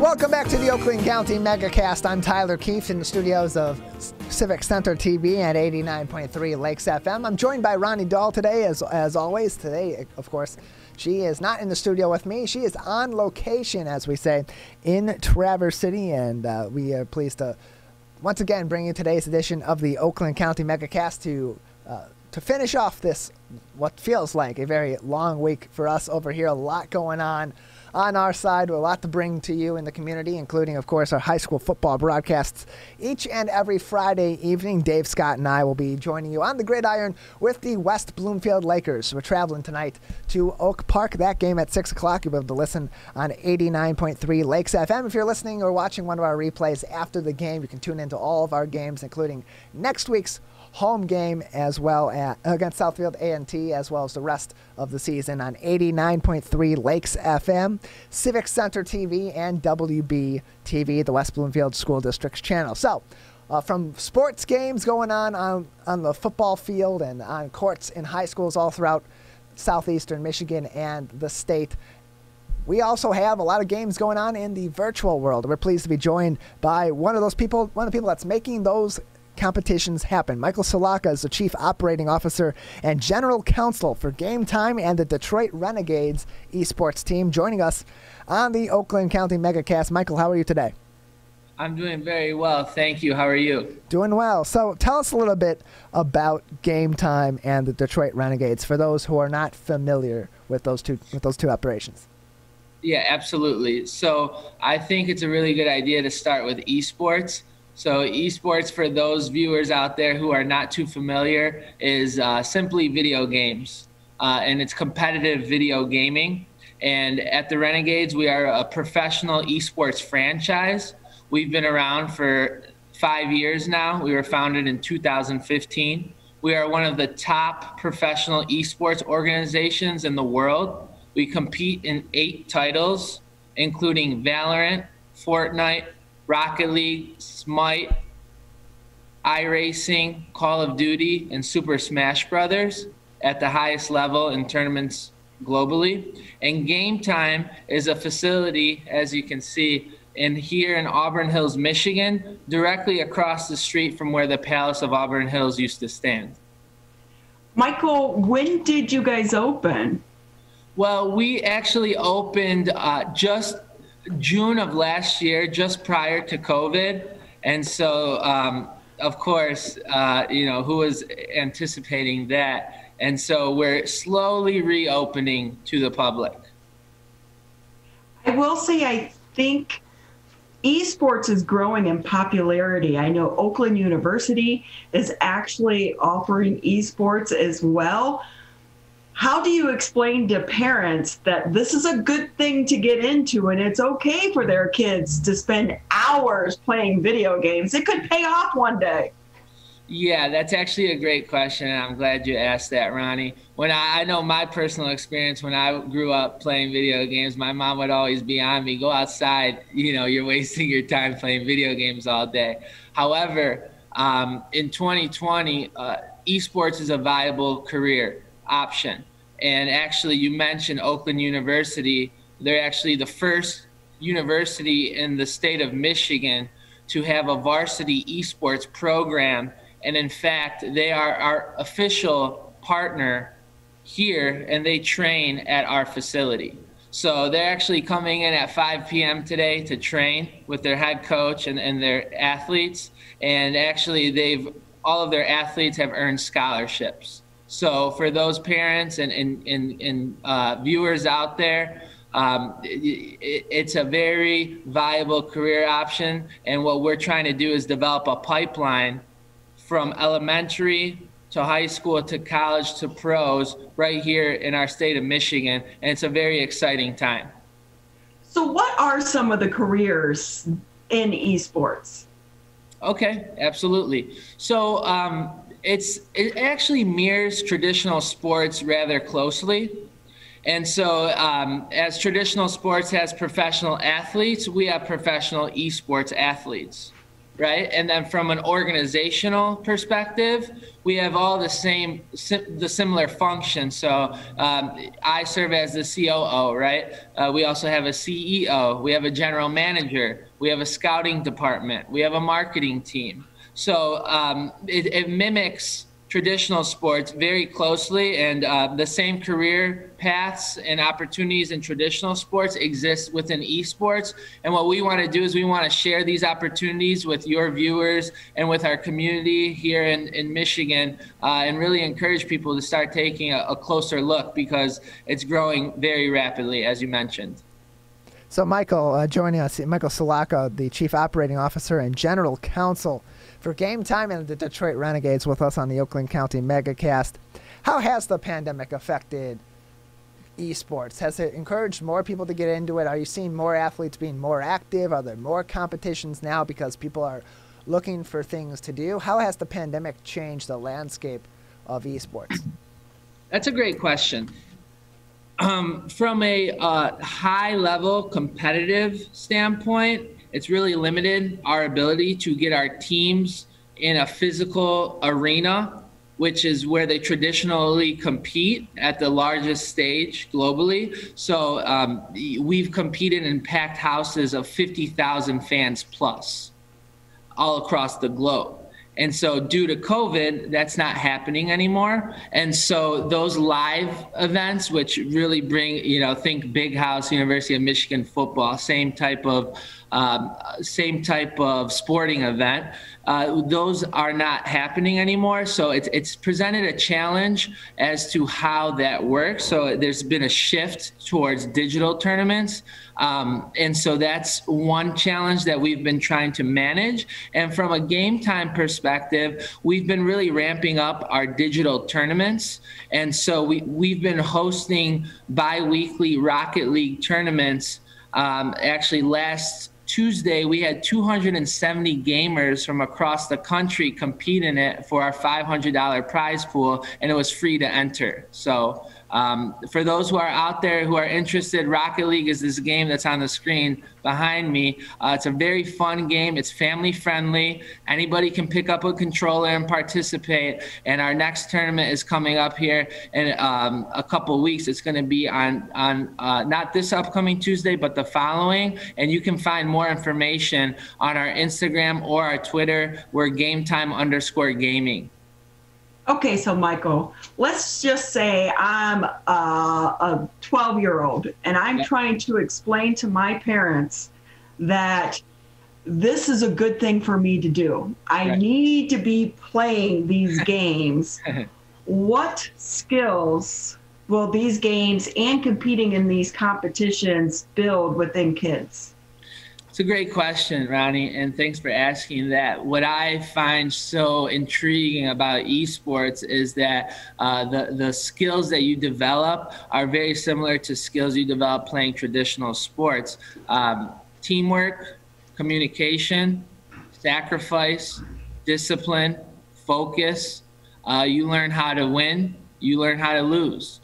And so all of these skills are transferable in our careers and in our lives and in dealing with adversity. And so it's really a great opportunity to meet others as well, because maybe your teammate is somebody who you wouldn't interact with otherwise.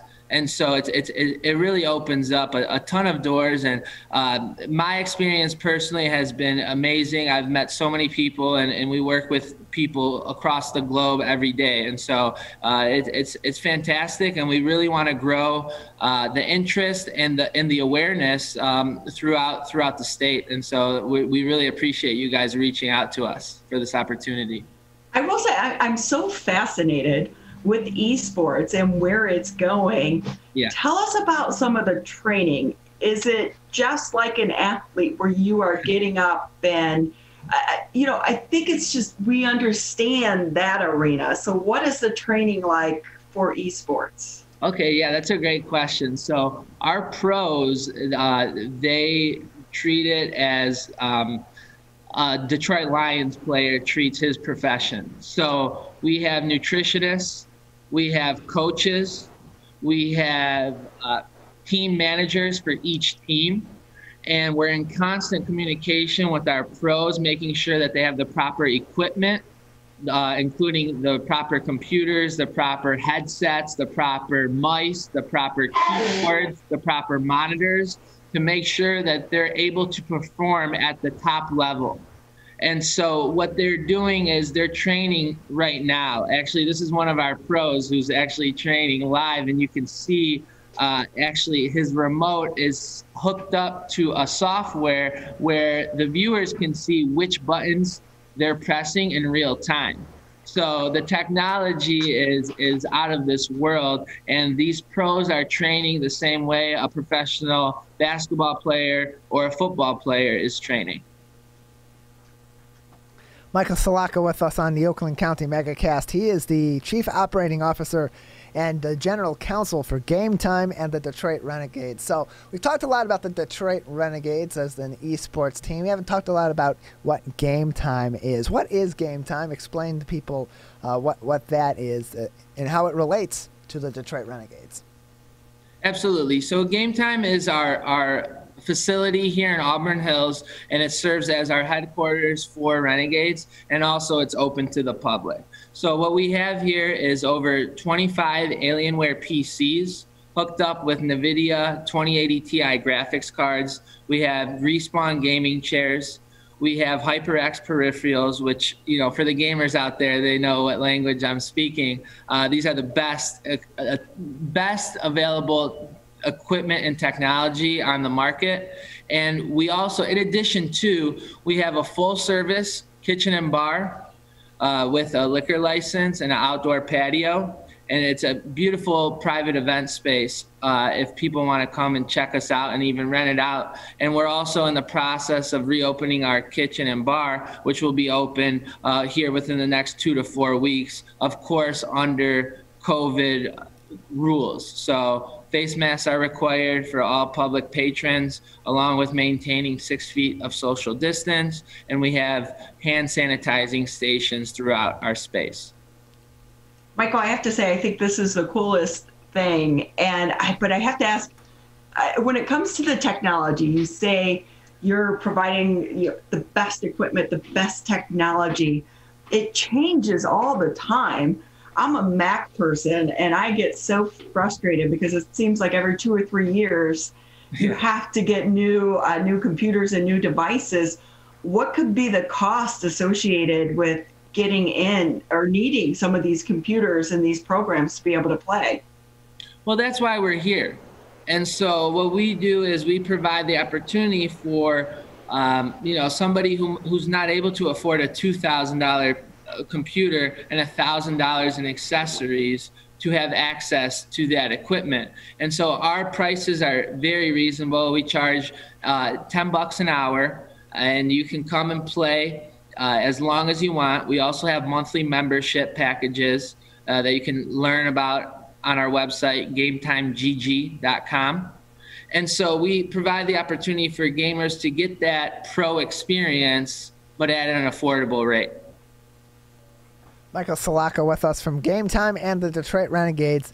Joining us today on the Oakland County Megacast. Michael, just a few more minutes with you on the show today. For those that maybe would like to get involved with the Detroit Renegades, how does someone get to the point where they're able to join an esports team? Is there anything they have to be able to do to qualify to try out for the team or to be able to join on?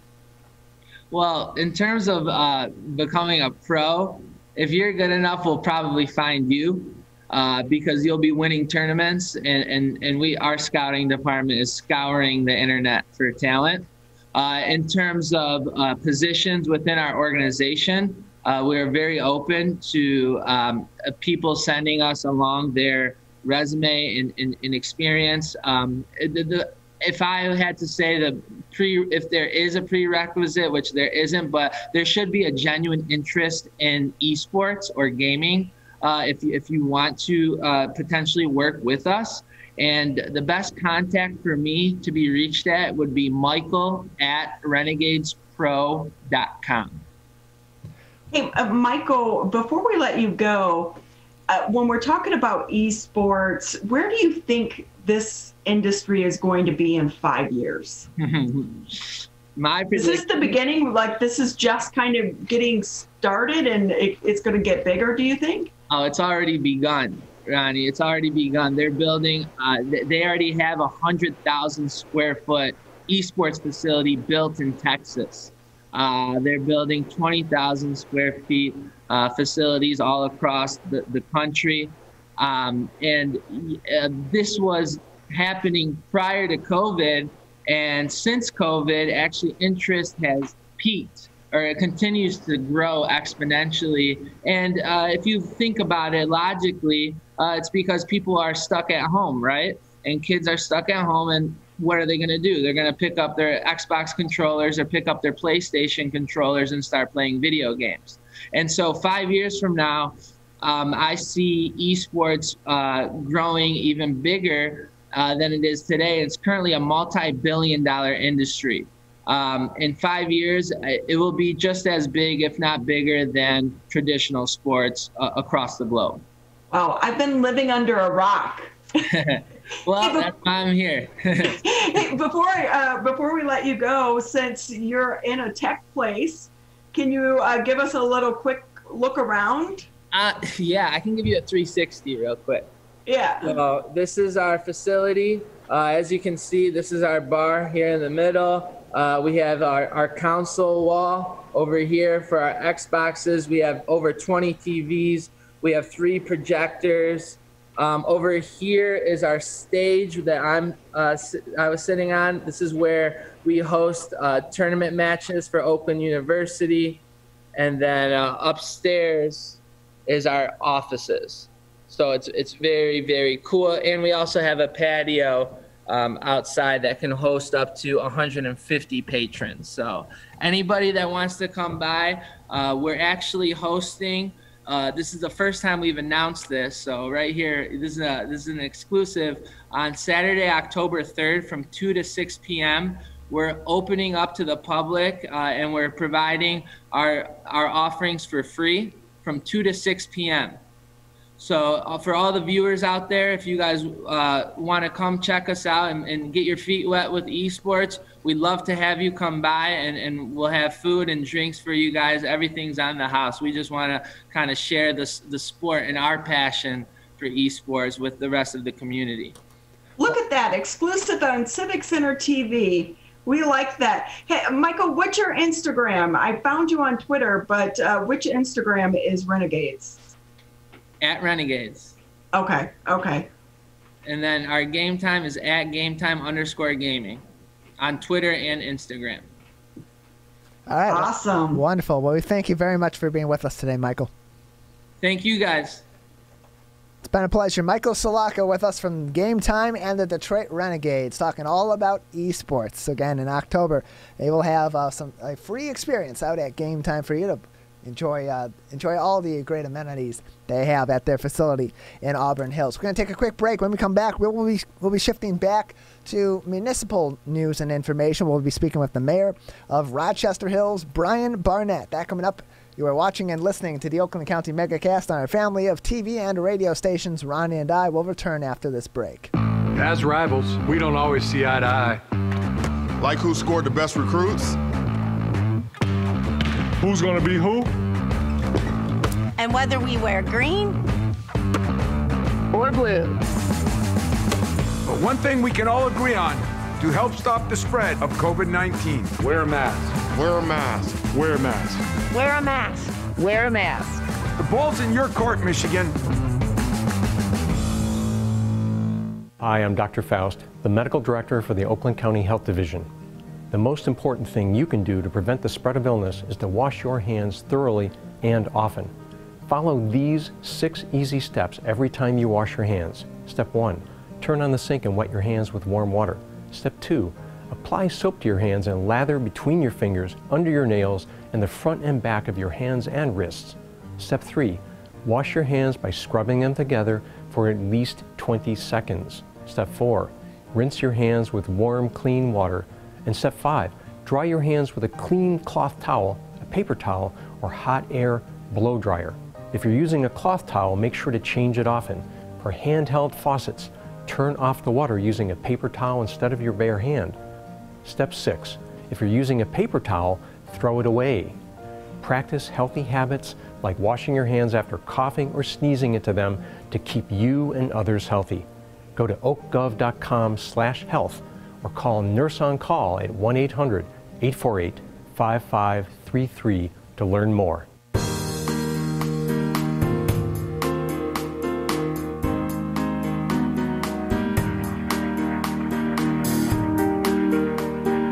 Welcome back to the Oakland County Megacast. I'm Tyler Keefe with Ronnie Dahl.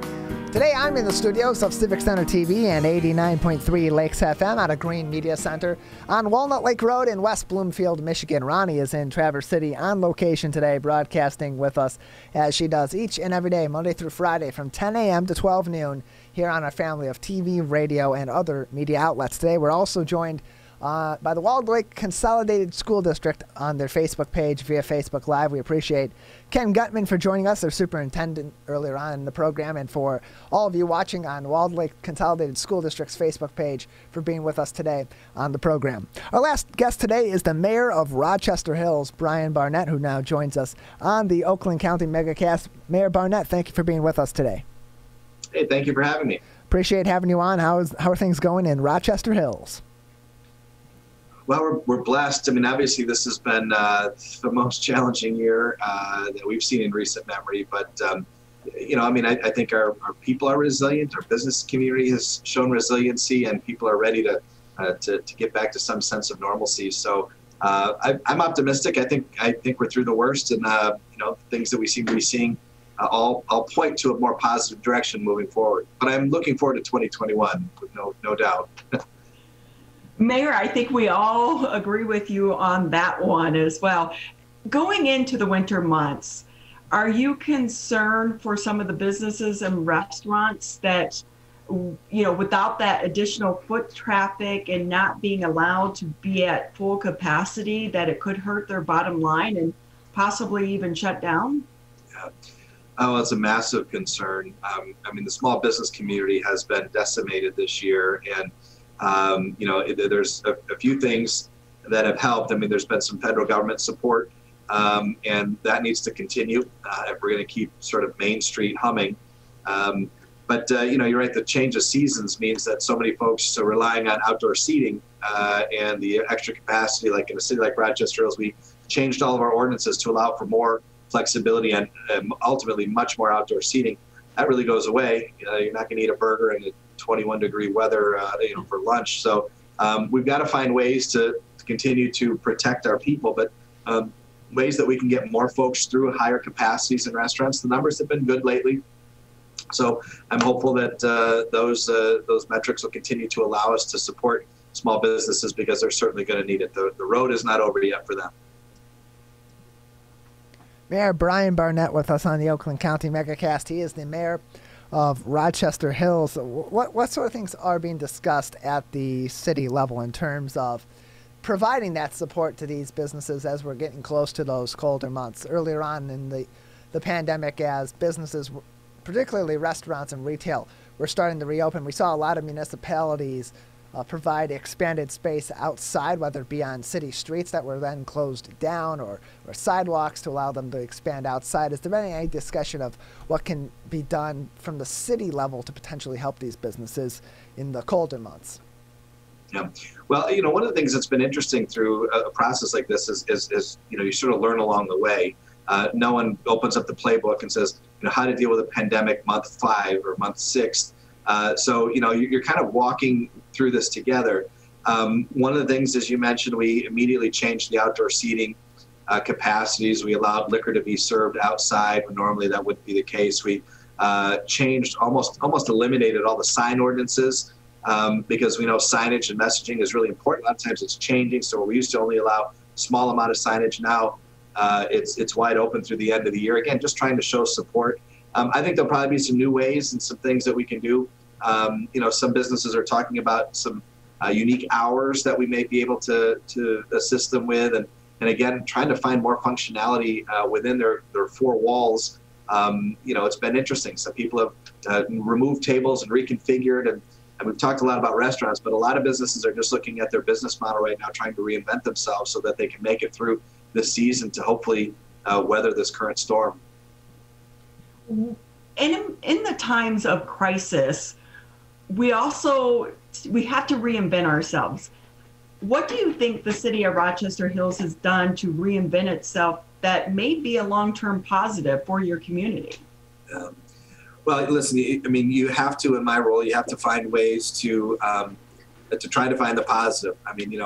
Some of those things, we have a lot of work that can't stop. We still have to provide water and police protection and dog licenses when people need them. And if there's a water main break or a fire, we still have to respond. So, we have lots of interactions with the community that we have to continue providing. And so one of those ways you have to do is find ways to do that virtually, find ways for people to communicate and conduct business virtually. We started doing virtual home inspections. So that, we had never done that before, but essentially sometimes people on their cell phones going, here's the kitchen remodel we're talking about. And our team on our side would say, okay, now show me the connection up there. And they'd say, okay, now show me the connection down here. Okay, now can you go around the side and can we take a picture of that? And so without entering a potential COVID environment for our building inspectors or inviting folks in from a home inspection standpoint, we're able to conduct many of our home inspections from the comfort of a cell phone from a remote location. So, that's something that we never imagined we could do. And I think there's a lot of examples like that because cities, municipalities have to continue to deliver services. People expect that, but we've reinvented and updated our website. We're launching that this week. We've got lots of things that we've learned along the way that we're trying to keep because they'll make us better and more efficient for the long run. Yeah, because I would imagine in something such as that, you're saving time for the employee not to have to drive to the location to schedule the appointment, being able to do it over a cell phone definitely is so much more efficient with their time. Talking about employees, what is your budget looking like right now? Yeah, it's a good time for that question. My budget goes up before the city council for a final vote on Monday. It's about $160 million. When you're talking more about the budget, you sort of look at a couple key factors, a couple key areas of potential weakness. For us, if you look at when COVID hit in mid-March, we recognize that potentially up to a third of our budget was at risk, a third. And that third comes from the loss of revenue from sport field rentals to building permits going away to state shared revenue to Act 51 gas tax money. Now, the initial revenue losses are still going to be pretty significant for the city. Fortunately, the most recent information suggests that the state shared revenue is going to be just about made whole. Act 51, how many miles people are driving, is down a little bit, but it's recovered quickly. So I think, if you were to ask me this question on April 1st, I'd been very dire. I would have said a third of our budget, 32% of our budget is at significant risk. Today, I think probably if we come in somewhere around 5 to 7% under where we were before, that's fairly reasonable. A city like ours has been very conservatively managed. We can handle that. We have fund balance reserves that should get us through to more robust times. But there are communities that are going to be in much worse shape than ours. Those that live much closer to the margins, and thankfully, it appears as if the economy has rebounded in a way that was quicker than most people's worst case projections.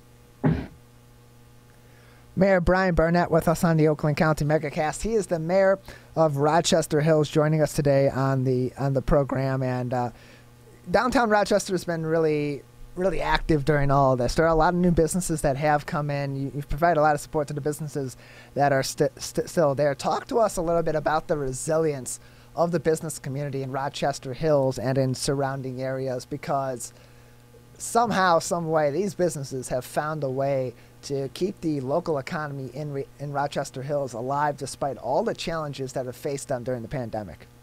Yeah. Well, we have some strong numbers. I mean, prior to COVID, we had the second lowest unemployment rate in the state of Michigan, and we hovered there for probably the last 3 years. So we have a very strong and vibrant business community. And it's times like these, and this is true for me and for others in the community as well. In good times, we always call on our business community for support, whether it's supporting the fireworks or the Boy Scouts or Girl Scouts. And time after time, that local community steps up and invests back into the community in which they serve. And this has been a really unique time for us to turn around and support them. And so we've run a lot of special programs here to try to support those local businesses. Again, we're doing one called Restaurant Bingo, where the city has these bingo cards. And if you go to 3 restaurants, or I think 3 or 4 restaurants, and save your receipt or take a picture of your receipt, and you get a bingo, we're going to come in, we're going to give you $20 to $30 of gift cards for other local restaurants in the community. It helps us get a little cash infusion at the front, and it helps them get a little bit of money on the back end as well. And it's just a unique program to try and support those small businesses. They have been resilient. They've always been here for us. They've reworked menus, reworked carryout, reworked whole parts of their store to turn more into Grubhub and these other service delivery components. And so again, we can't do everything, but man, as a municipality, we better be doing everything we possibly can, every tool in our tool chest to make sure we're standing up for the folks that are always there every time we ask them for support. So, Mr. Mayor, one thing we are hearing is still a concern is the possibility of homelessness and evictions. What are you hearing from the people of your community in Rochester Hills and the court system as well? Well, it's a good question. I mean, obviously, we've been fortunate that problem has not been pervasive here in our city. But as the previous past immediate president of the Conference of Mayors, that was an issue that we dealt with nationally on a very regular basis. And something like COVID hits disproportionately to income levels and to communities of color. And so you have to have a plan in place. You have to be able to ask these kinds of questions. You have to be able to see and really pivot pretty quickly.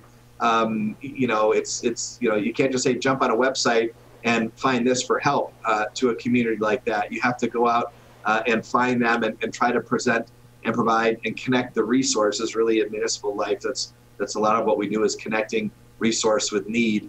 And that's been a significant issue for my colleagues across the country. Are you concerned about so many people working remotely now that they may not actually return to the offices, and what that could look like for the city of Rochester Hills? Yeah, it's a really interesting question. I mean, I think we'll look back at this era and see this as a significant sort of sea change in terms of how we view employment. On one side, you have folks going, man, I love the flexibility of working at home. I no longer spend 42 minutes in commute from Rochester Hills to Wixom. And it's more time I get to spend with my family. On the other side of that, my dry cleaner tells me that his business is down 50% because people aren't wearing sport coats and getting their clothes cleaned like they usually do. I was just talking to a significant developer who had an office project that was getting to move forward, and said, listen, I don't think there's going to be need for office space the way there is currently. I need to reconfigure this into light industrial, into some other things that we think have a higher need. So, there'll be winners and losers in this. I don't think, people working from home is necessarily a bad thing. I mean, one of the things that, from my standpoint, as an employer of hundreds and hundreds and hundreds of people, I want them to have a healthy home life work balance. And if this is helpful for that, and we can still accomplish the tasks that we're required to accomplish, I'm not opposed to introducing components of this that might stay more permanent. But we do have to be mindful of the fact that this will change for a lot of folks, and a lot of their income streams are going to be severely hindered if this is sort of the new normal. Mayor Brian Barnett from the city of Rochester Hills with us on the Oakland County Megacast. Just a few more minutes with you, Mr. Mayor, before we have to let you go today. Is there anything else that you'd like to discuss about what's going on in Rochester Hills, or any other subject matter that we didn't touch on today? Yeah. Well, listen, we've and by the way, I was born and raised in West Bloomfield, so I'm old school from your neck of the woods. I'm so proud of our community. I just gave a speech to 10 or 12 new employees this morning about all the things that are happening here. Quickly, one that's probably most regionally important, we're building a new park called Innovation Hills. We just broke ground on a $3.5 million playground. It's going to be the coolest playground in Southeast Michigan. Our park currently has the only glow-in-the-dark sidewalks anywhere in the Midwest. And so it's this really cool place for people to come out, experience nature, get out of the rat race for a little bit, enjoy our boardwalks. And so love to invite your listeners, viewers, and friends to come out to Innovation Hills in the city of Rochester Hills, because it's a really cool, unique place to recreate. And as people are looking to find more things to do, kind of unique events with their kids and family, this one should be on your list. Well, Mayor, we thank you very much for being with us today. Have a great day, and thanks for having me again. Appreciate it. You as well. Mayor Brian Barnett from the city of Rochester Hills with us on the Oakland County Megacast today, as we have continued to bring the latest news and information from all throughout the community in the local area. Just a couple more minutes left in the show, Ronnie. We've had a really nice week over here, a lot of interesting guests to talk with today and all throughout the week. And as so much of our news is about real people in our communities and the challenges, the variety of challenges that are being faced at multiple levels. Yeah, every day we do this show, Tyler, I learn something new. As you said, we have so many different guests, from the local police to the mayors and to the business leaders as well. And so it's always interesting to see who is going to be on the show next. And one of the things that we are trying to do with this show is to educate you, the public, but also to inform you about what is going on in our backyard. Because I think pre-COVID, we got into a bubble and we just seem to exist in those bubbles. But now that we are spending more time at home and virtually, it allows us to expand our horizons and to see some of these other things that are available within our communities, and to reach out and to learn new things and to connect with new people. And that is always a great thing. And we're lucky to be able to do that here on Civic Center TV. We certainly are. So that is going to do it for today's edition of the Oakland County Megacast. Just about 1 minute left in today's program before we will say goodbye. I'd like to give a thank you to the Walled Lake Consolidated School District for joining us today as our Facebook partner, and Ken Gutman, their superintendent, for joining us today as our first guest. We also were joined and thankful for being joined by Brittany Trout, the recreation programmer at West Bloomfield Parks, Brian Bassett, the chief of police in the city of Sylvan Lake, Michael Salaka from Game Time and the Detroit Renegades, and of course our last guest who was just on a few minutes ago with us, the mayor of Rochester Hills, Brian Barnett. For our entire team, Jake Kustash, our booking producer, and Larry Nyland, our Zoom producer, Ronnie Dahl, my co-host on location with us today in Traverse City, Dave Scott, our executive general manager, the Greater West Bloomfield Cable Communications Commission, 88.1 WBFH, the Biff Birmingham Area Municipal Access. We want to thank you for tuning in to the Oakland County Megacast. We will return with new episodes on Monday.